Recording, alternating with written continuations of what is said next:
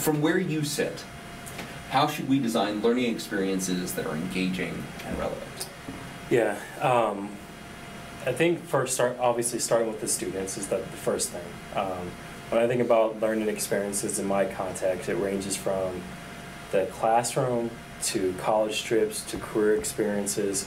And one of my pet peeves, for example, when you do college trips, pet peeve of mine is that you get a group of students from a high school and you put them in a classroom or auditorium and talk to them for 2 hours. Mm-hmm. And then you say we're going to do a quick 30-minute college visit.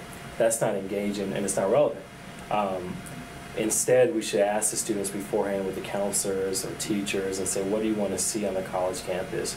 And then create that experience based on what they want to see, what questions they want to ask, and then what, some of the expertise from the counselors, what they should know. Yep. And I think that translates to classroom instruction as well, where we have our standards and we have what we need to teach, but are we asking them, how are you learning this, or what do you need to learn, or what are some of the gaps? It also relates to when we think about rigorous courses like AP and concurrent enrollment. One of the challenges is that we don't ask that question about what support you need, right? So kids get into the classes, they're excited about college class, but then are we giving them wraparound support to make it relevant or engage in them, or we just ask them to go through the 6 semesters or whatnot and they get a grade at the very end, right? And what that does is it actually creates this problem when they go to college or career afterwards, right? They don't know how to advocate. They haven't.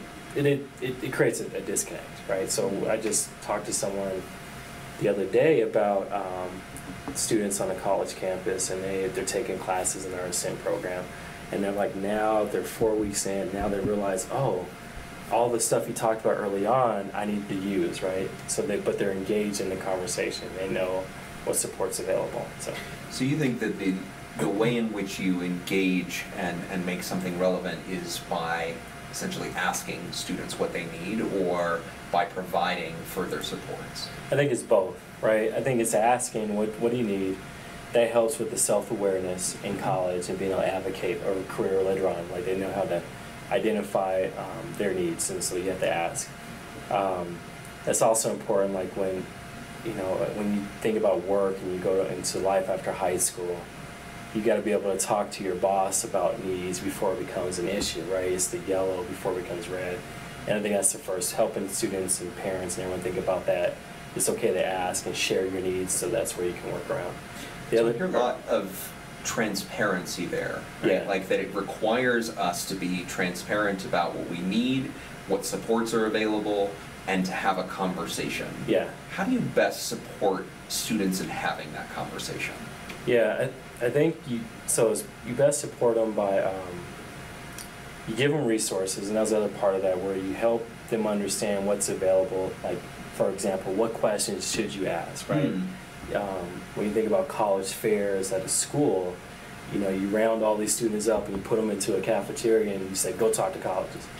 For a first-time generation student, they don't know what questions to ask, so you can kind of prep them beforehand. Here's what questions to ask when you go on college visits. Same thing, give them in an even classroom. Like, here's what things you should be asking. Here's the syllabus, what you should be knowing, and here's examples when you're going to get your grades or whatnot. But give them that toolbox first, right?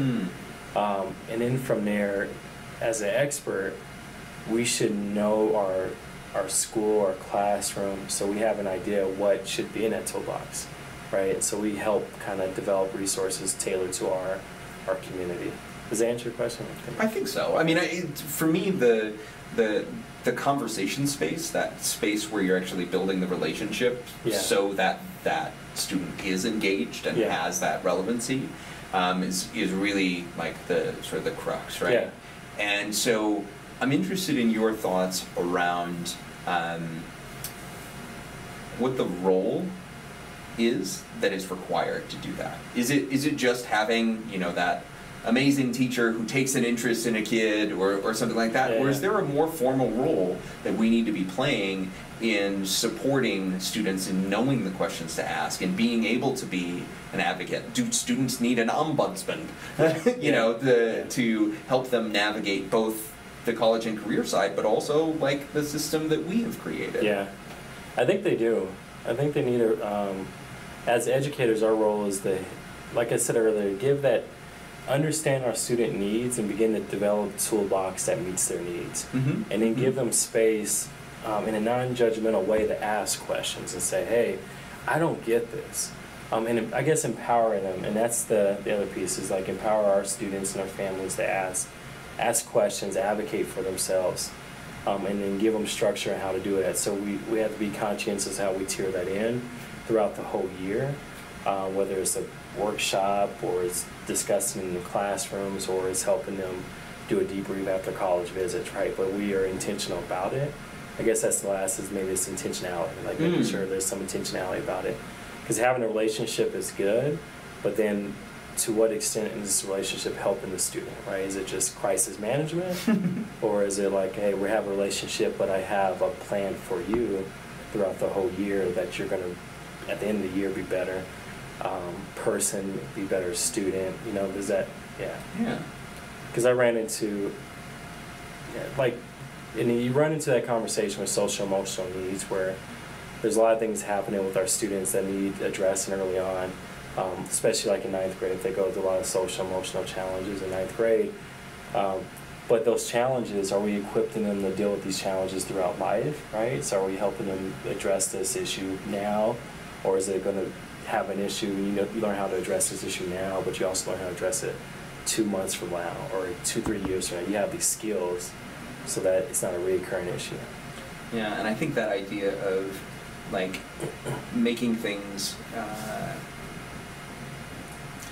really supporting kids in learning how to navigate and really having those skills of advocacy, of being agents within their own learning path. And I think that speaks a lot to the level of engagement. Like if I feel like I am an agent in my learning, I'm a lot more engaged than if I am a passive recipient of learning. And so that becomes a lot more important for me to like figure it out when it really is on me. And I think that's a shift for a lot of folks, right?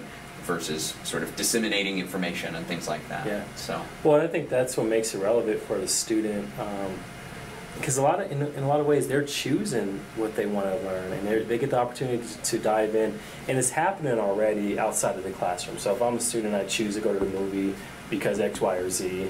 I choose to do this because X, Y, or Z. They're finding meaning and making it relevant, and they're engaging in different things outside of the school that are just life things. So how do we take that process and their ability to be engaged and do it in the school setting, right? It shouldn't be separated. I hope that makes sense. It definitely does, and I think there's an element there of how do we support kids in making better choices too, right? I can go to the movies and get into a fight, and that's a choice that I have to make versus going to the movies and really enjoying, my friend group and whatever, right? So there are better choices to be making in schools, but we also have to present them as real choices rather than like, well, you could take this math class now, or you can take this math class, next semester, right? Like that's not a great choice necessarily, unless you see it as a part of your path. So I feel like you've tackled this question and really, really hit it. The last thing that I want to make sure that we do is ask, what is the question that you think we should be asking ourselves, that we should be answering collectively? What is the question that you wrestle with and keeps you up at night, or however you want to think about that? The question is, how do you build a systemic system that addresses every student's need while ensuring that we're all accountable for our work, but it's individualized enough so students can be engaged, relevant, and ultimately live a life of their choice, right? That's the question. That's a big one.